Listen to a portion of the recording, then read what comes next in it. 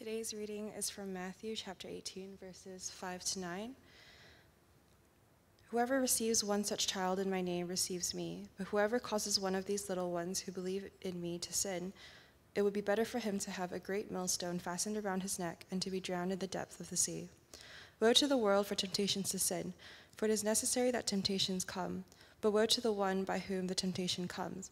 And if your hand or your foot causes you to sin, cut it off and throw it away.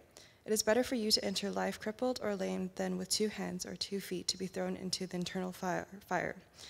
And if your eye causes you to sin, tear it out and throw it away. It is better for you to enter life with 1 eye than with the 2 eyes to be thrown into the hell of fire. This is the word of the Lord.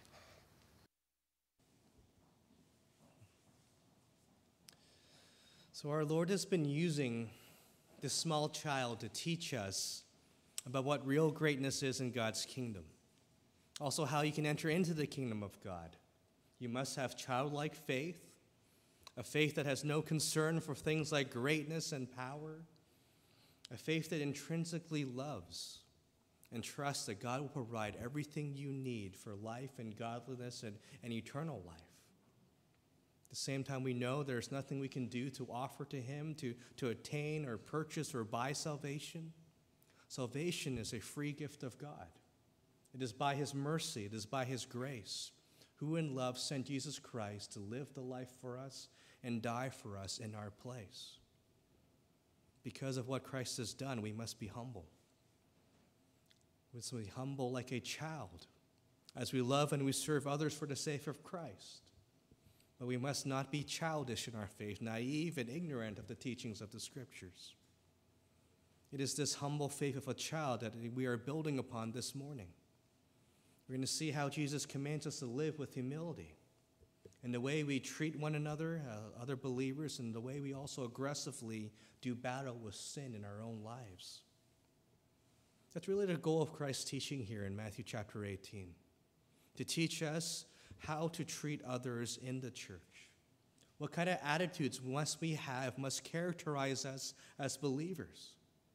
Because we know even though we are forgiven by grace, we have the Holy Spirit within us, we still do sin. We will offend one another. If you grew up in the church, you're going to be spending the next 80 years, right? Living with one another in a spiritual family or so. How do we reconcile? How can we be at peace with each other? How can we reflect this new covenant Christian community that we must have and be so the power of the gospel is on display? So this morning we're looking at how we can protect other believers from sin and how to protect ourselves from sin. That's our outline for us right there. And our goal is that the Holy Spirit will use his word to convict us, where we need to change, how we need to have greater victory of sin in our lives, and a greater love for one another. So Jesus begins here by telling us, whoever receives one such child in Christ's name receives Christ.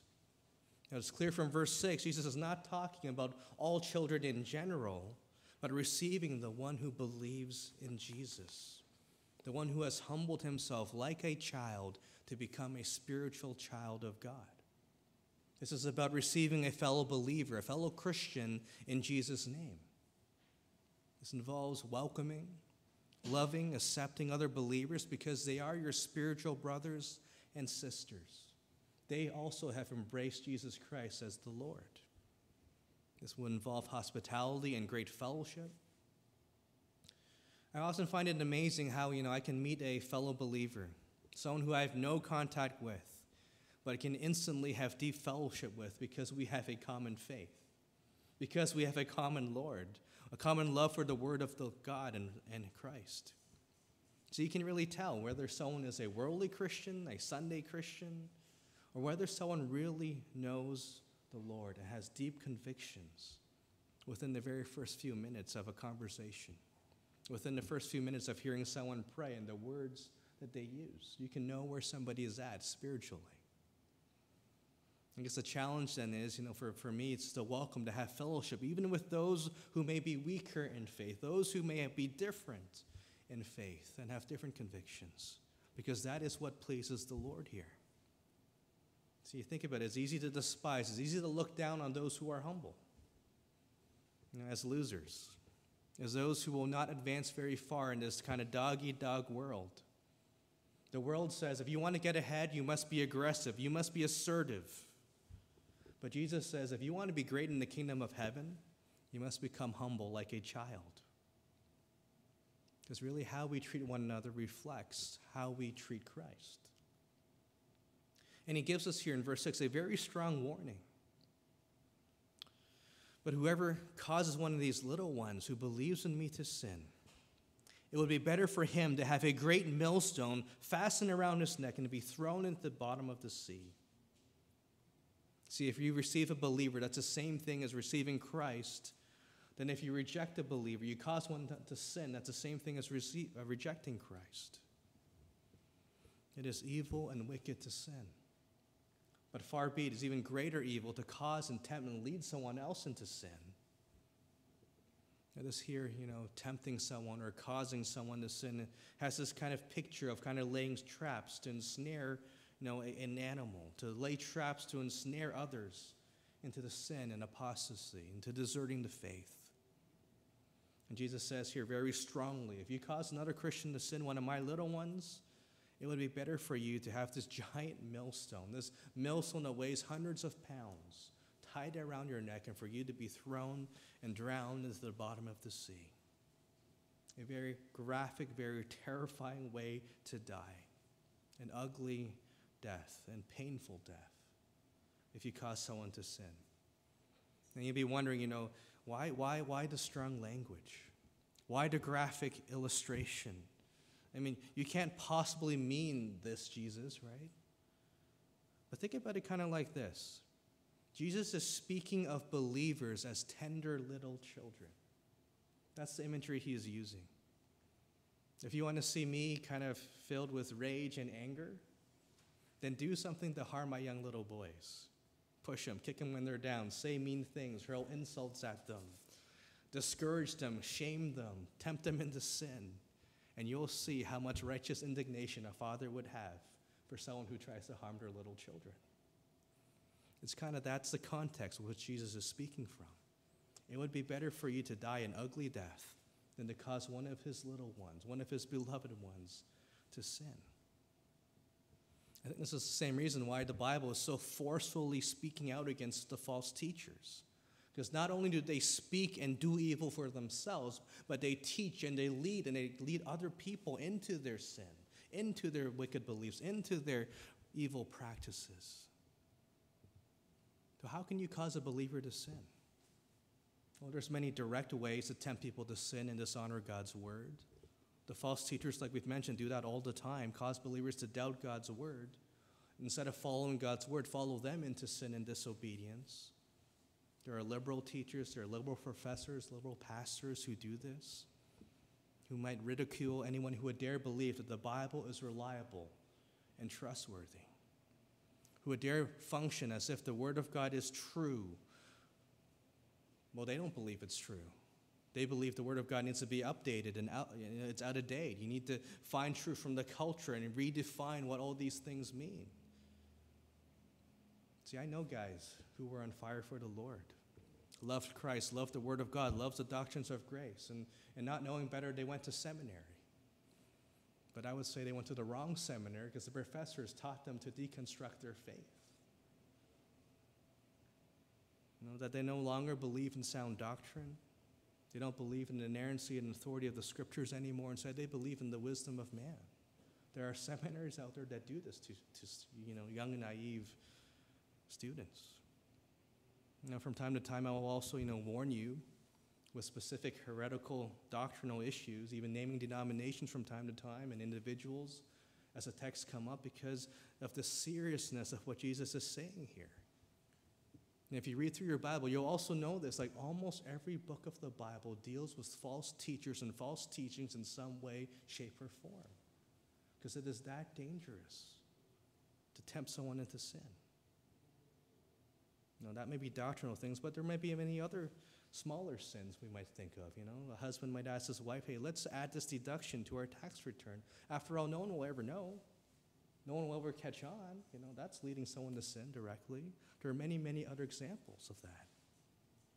But there's also indirect ways to lead others to sin, things that we are not necessarily in tune to. I think of parents, being over demanding of their children, being overly critical or overly protective on one side, or maybe another sin, overly permissive and neglectful, so that their children rise up one day and they rebel against us because of what we've done, and they rebel also against our God and our faith. On the other hand, we can be too legalistic, focusing so much on the external behaviors with one another. On the other side, we could be simply, failing to protect, failing to warn others when there is spiritual danger that we are aware of. We say and do nothing. We can also lead others to sin by failing to share the things we have learned, the lessons we have learned, the spiritual insights and the experiences that we have learned that would help them to grow. There's direct ways, there's indirect ways to lead people to sin. Another way is to tempt people by our bad example, by our attitudes, by our behaviors. For me, I'm reminded all the time, I have 3 little pairs of eyes watching what I do all the time. Whether it's good or bad, they are learning and copying me in every way. If I get angry and yell at them, when they mess up, guess what? I'm going to see them yelling at one another when they do things that hurt one another too. Monkey see, monkey do. They copy me, my bad example. Hopefully they learn many good things, but they also pick up on all the bad things. If you're around people who use a lot of profane language, eventually you're going to start thinking and using that profane language as well, because bad company corrupts good morals. You influence people by your example. And maybe a fourth way you tempt people to sin is the way you use your Christian liberties. Things that are not explicitly prohibited by Scripture.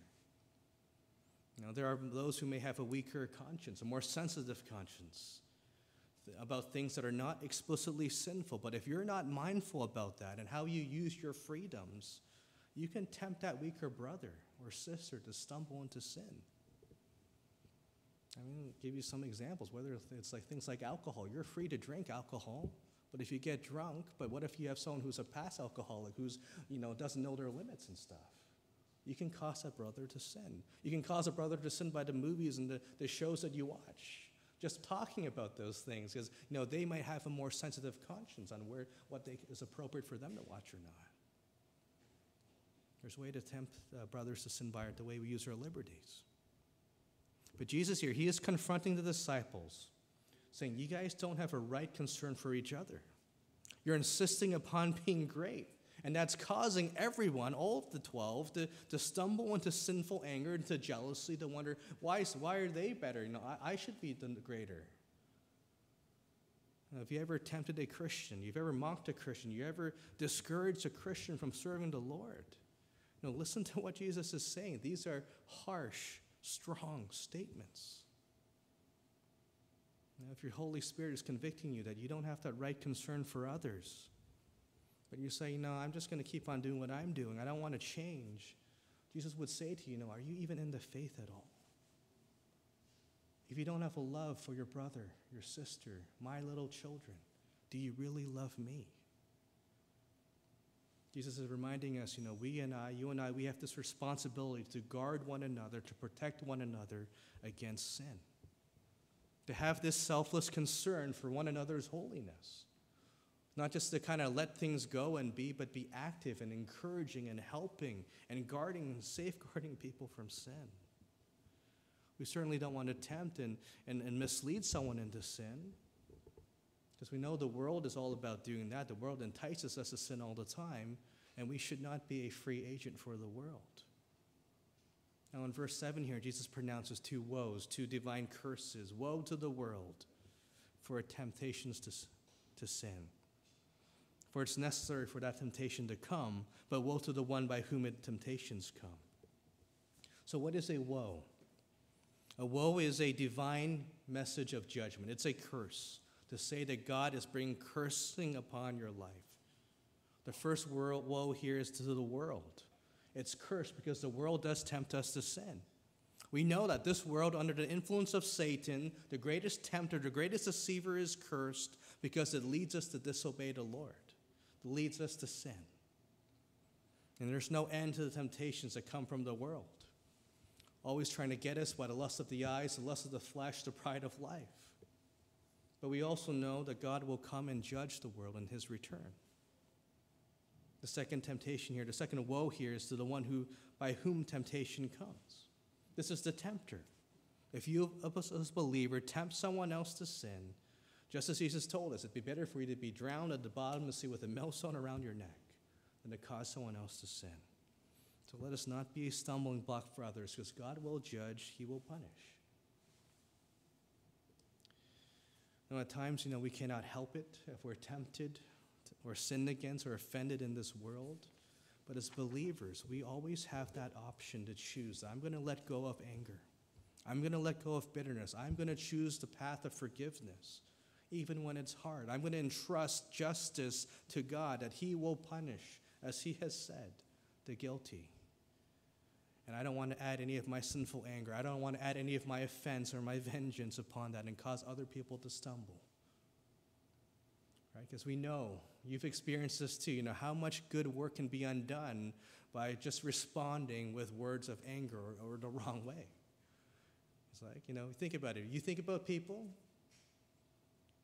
what always pops out to you in your mind? The memories you remember are the ones where you've said something wrong, or if they've said something wrong against you, if they've responded in anger towards you. Even though that may have been a one-time thing, years of goodness, but that one spark, you always remember that one when someone has said something to you in harshness. And God promises he's going to judge the world. He's going to judge those who commit sin. So Jesus moves on here from dealing with the sins with others to now to deal with our own personal sins and temptations. Because we can also tempt others by our lack of self-control, our own laziness in pursuing spiritual holiness, personal holiness. And here Jesus says, if your hand or foot causes you to sin, cut it off and throw it away. For it's better for you to enter the life crippled or lame than to have 2 hands and feet and enter into the eternal flames. Now, throughout church history, some people have taken Jesus' commands here literally. They have mutilated themselves in attempting to stop sinning. But if they have found out the hard way, it does not work. A maimed person can still sin. A blind person can still commit lust. And as Jesus has been teaching us several times, sin and spiritual defilement does not matter what you eat or what you drink or what you do necessarily, but its root, it comes from the heart. It comes from your heart, which is expressed in the words that you speak and the actions that you do. It's a condition of the heart, and you must treat the heart first if you ever want to purify the rest of your life. So it's clear here Jesus is speaking with what we call hyperbole. He's using exaggeration, overstating things for dramatic emphasis. And he's showing to us how rigorous we must be in our pursuit and our battle against sin and temptation. Sever off that sin, whatever causes you to sin, before it leads to eternal judgment, the flames of hell. This shows us how serious, even violent we must be in our personal battle against sin, which is spiritual warfare. Now, I know for my own self, I often lose to sin and temptation because I'm just being lazy. I'm not really putting on the full armor of God. I'm not standing and trusting in that victory that is mine in Christ. I don't treat sin like I'm fighting a war, that I'm in a war. I'm kind of on that peace and mentality, that makes you spiritually lazy. And I think we can all echo that too. If we're in a war, some things just don't matter anymore. You're all about survival, right? We need to take Jesus' words to heart. I need to hear that. I need to get back into that wartime mindset that I need to be fighting sin in my own life, or sin will be killing me. And for the disciples, their sin was self-centered pride and stirring up jealousy and anger and resentment that spilled on to others. But here Jesus seems to be dealing with the issue of lust, how we must be radically committed to our own personal holiness. If you have certain habits, certain situations, certain circumstances, certain relationships that you know are prone to cause you to stumble into sin. Jesus is saying, you need to cut that off. You need to get rid of it before it destroys your whole soul forever. It's better to be crippled financially. It's better to be crippled socially, relationally, professionally,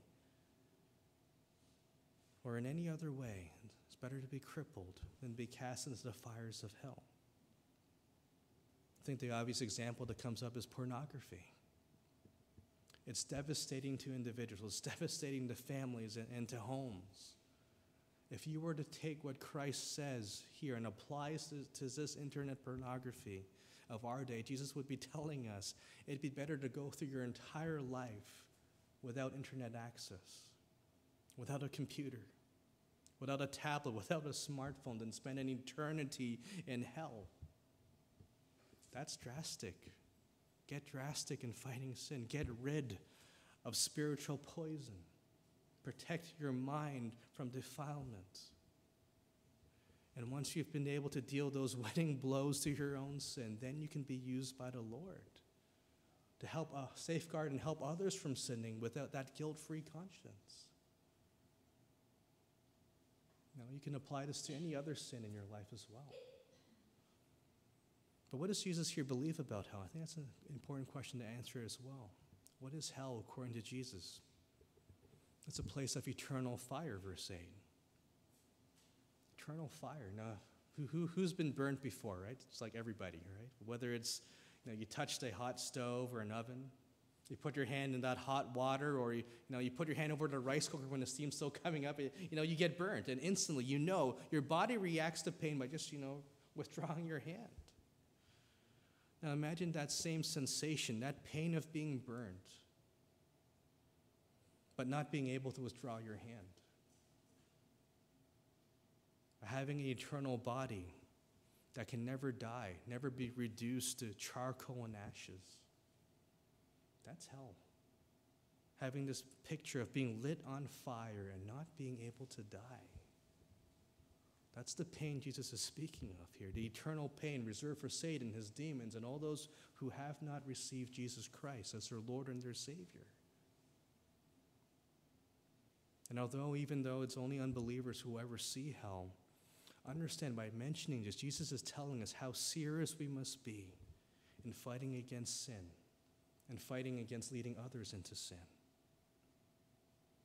Perhaps something we need to add here to fight against personal sin and temptation is, and what Jesus does tell us, be radical in running away from sin, running away from temptation.